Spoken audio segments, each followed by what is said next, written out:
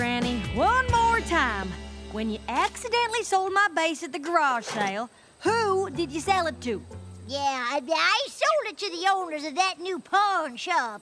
Flibbity Flabbity, something like that. Welcome to the grand opening of the Flim Flam Brothers Everything Under the Sun Emporium. If you want it, We've got it. Need a pogo stick? a bowling ball. A stuffed clown? Whatever this is. I'd like that bass.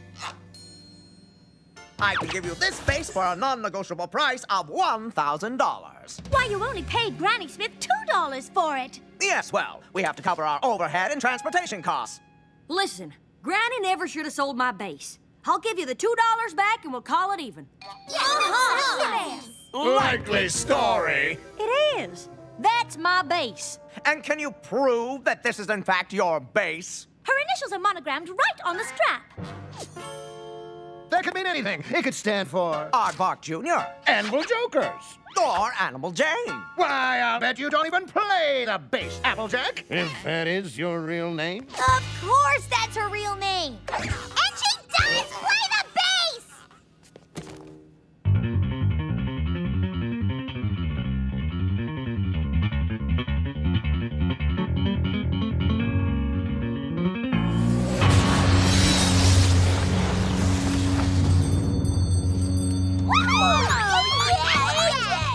Perhaps this is her bass.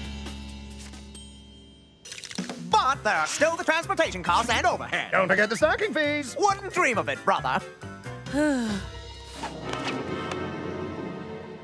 Then again, I suppose we could make some sort of trade.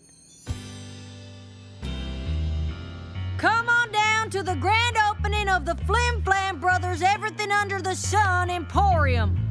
Since when do you play the bass?